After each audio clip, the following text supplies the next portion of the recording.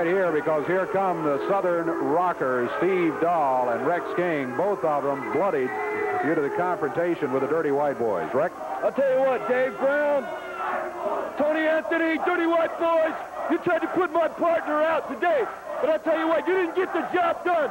And if you want a war, baby, you just bought the farm, pal. Hey, baby, this ain't the first time the Rockers have bled, and it ain't gonna be the last. You want us? You got it now, baby. We're telling you. The belts are important, but this thing has gotten real personal now. Dirty White Boys back out here again with Ronnie P. Gossett egging them on. Goodness gracious, hadn't we seen enough of them today? Dirty White Boys jumping the Southern Rockers. They're out here trying to do their interview. Get a good look at your Rockers now. Hey, why are you doing this? What are you out here for, huh? Nothing but an interview going on, and the Dirty White Boys come back.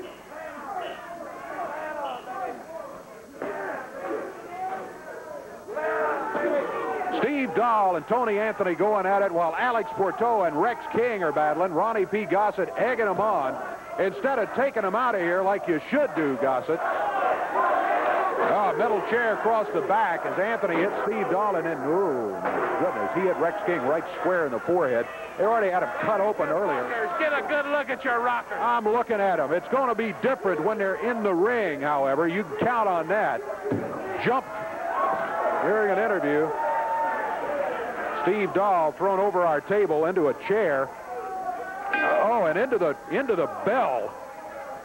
Tony Anthony won't let up on Steve Dahl, picks him up, drops him across the desk.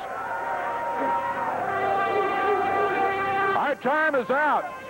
We'll try to get this squared away. We'll see you next week. Until then, I'm Dave Brown. So long, everybody.